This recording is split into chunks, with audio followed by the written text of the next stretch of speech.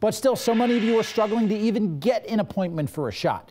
We've seen so many of your texts to us expressing just how frustrated you are. 10 Tampa Bay's Josh Sidorowicz actually talked to a man who said he's been trying and failing for at least 4 weeks to get his 82-year-old wife an appointment. But finally, he was able to get through tonight.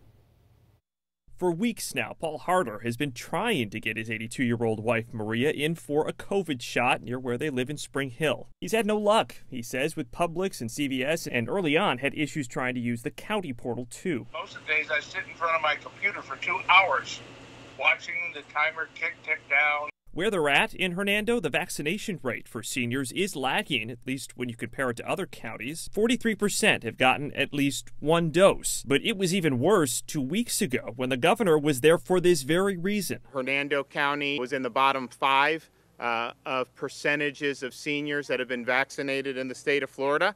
So we said we're going to do something about it. It's ridiculous. Paul's wondering why he's still waiting. Oddly enough, during our FaceTime, Hernando's Department of Health tweeted that there were still slots available for this coming Wednesday. Let me give you this number. So for the next 40 minutes, I got a front row seat. Can I do that over the phone? To why Paul and so many others say they've been so frustrated. I mean, I'm trying to just get scheduled for it. He was told he couldn't do it over the phone. So I need to go ahead and hang up and do it and go ahead and go to them. So another hoop to jump through. But after about a half hour online, Not sure what to do with this. and a few speed bumps, Looks like we finally got her booked at an appointment. It's a fairgrounds in Hernando County.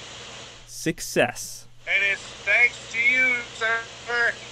You helped us through this. How does that feel? Pretty good. You got my wife smiling too. Josh to the rescue, man. And you could see just how happy they were. And obviously, Josh was able to help out Paul because of that tweet. It's actually a good idea for you to follow your local health departments on Facebook and Twitter. They will typically send out vaccine updates right away, like you saw Hernando did this afternoon. We're also keeping tabs on where you can get the vaccine. Right now, it looks like the Tampa Greyhound site has plenty of appointments available. That site is one of the former FEMA-supported sites in our state.